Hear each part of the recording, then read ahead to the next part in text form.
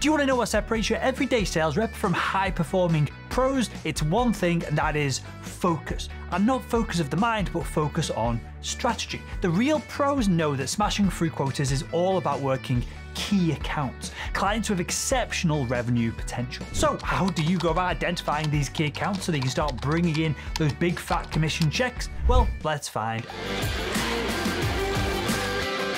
Hi, my name is Will and I make selling simple. Now in today's video, we're going to take a look at the ins and outs of key account selling. First, we're going to cover what key accounts are in the first place and why you need to focus your efforts on them rather than chasing your tail with random smaller accounts.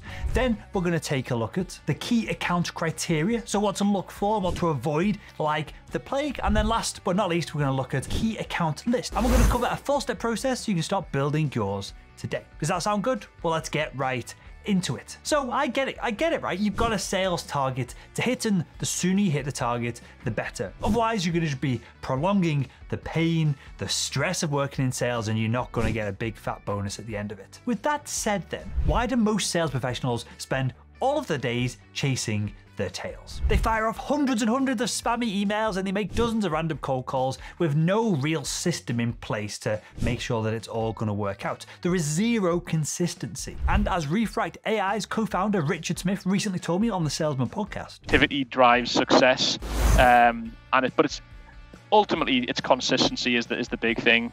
You know, unless you're consistent, you're only ever going to get very mediocre results. If you're not consistently making moves to land big moneymaker accounts, well, you're just losing out. Because those small deals that you make each week, each month, will get you close to hitting your target, but those big ones are the deals that I like to blow straight past it. So if you want to start crushing your sales quota, you need to be closing what we call key accounts. So first, let's define what a key account approach to selling actually is. And it's a selling approach which offers strategic value to specific accounts whilst distinguishing yourself from the competition. So that then begs the question, what are strategic accounts? So let's use an analogy of the people in your life to explain this. But you've probably got hundreds of acquaintances that you're happy to speak to every now and again. Perhaps you're happy to help them out as well if there's a job that's going to take less than 5 minutes to complete. But it's likely that there's only a handful of people that you're willing to drop whatever you're doing right now to spend time with or help out.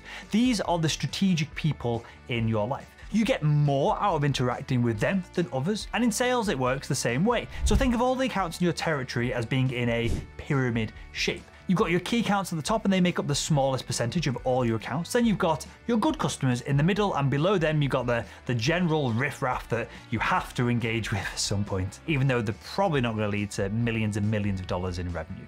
Now, what's funny here is that if you run the numbers, I'm pretty confident that you'll find this pyramid shape has an inverse relationship to the revenue that your customers bring in each year. The general riffraff is going to bring in the least amount of money. The good customers are going to bring in a decent amount of cash, and the key accounts are going to bring in most of all. In fact, your key accounts will usually bring in more revenue than the other two groups of accounts combined. That means if you can just close a few more key accounts each year, you can massively scale your income potential. So that leads us to the question, how the heck do I uncover these key accounts in the sea of crappy lead data that I've got access to? And the answer is simple. You're going to use what we call a key account matrix. And we go a lot more further into this inside Selling Made Simple Academy, which you can find over at salesman.org, but here is a high-level overview. So if we draw a chart with two axes, x-axis is potential future revenue, and the y-axis is the current relationship with the account. We're then going to split this into 4 segments, and we can label the segments selective investment accounts.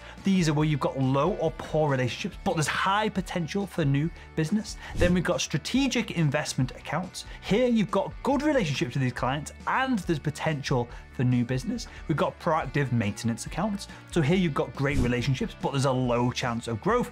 And then we've got the avoid these bastards at all cost accounts. Here you've got low, crappy, rubbish relationships, and there's a low chance of new business coming from them as well. So to find your potential key accounts, all you got to do is look through your lead data and find the accounts that fulfill 2 criteria. They've got the potential to generate lots of revenue and you've got good relationships already within them. That is the key fundamentals to developing very quickly new key accounts. You've got to have good potential future revenue and good relationships within the account itself. So finally, how do you build up your key account list? Well, all you got to do is follow a clear 4-step process. Step 1, identify your key potential accounts. If you've got a CRM system, this is dead easy to do. You may be able to apply the selection criteria that we just outlined to your entire customer base in the software itself. That being said, if you identify your key accounts and you end up with 500 of them, well, narrow things down even further and focus on just 10 potential accounts to go out over the next 12 months or so. That way you can focus your efforts, at least at first, and you can see if this is working or not.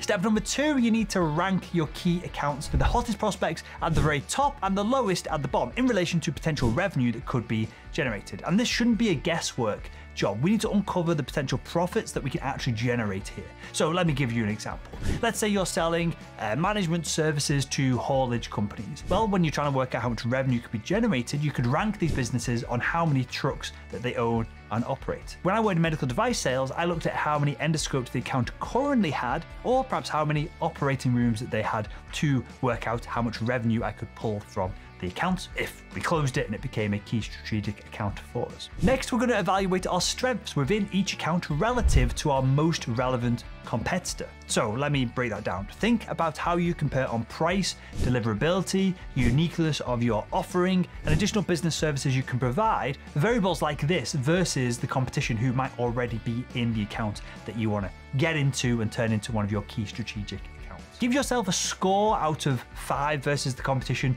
for each of the 10 key accounts that you've outlined. Which leads us on to step 4. And now that we've actually built up some data here on a spreadsheet or a piece of paper, however you're going about doing this, it's time to make some hypotheses about the potential accounts that we should and probably shouldn't go after. And if you'd like to make this data more visual and you want to share it with a sales manager, a sales leader, or you need to get more resources from the company you work for to make these accounts happen, then you can plot the data from step 2 on the vertical axis of the graph, and then the data from step 3 on the horizontal axis of the graph that we talked about earlier on. And you split this up into the quadrants that we've already discussed. This will instantly give you an excellent visual representation of which accounts to focus on and which that you should definitely ignore. Because once you know where to start, where you should be focused, the next step is just making it happen and getting in touch with these accounts and getting some business done. So focusing in on key accounts can be huge for your selling success. I want to drill into your mind that key account selling is a selling approach which offers strategic value to specific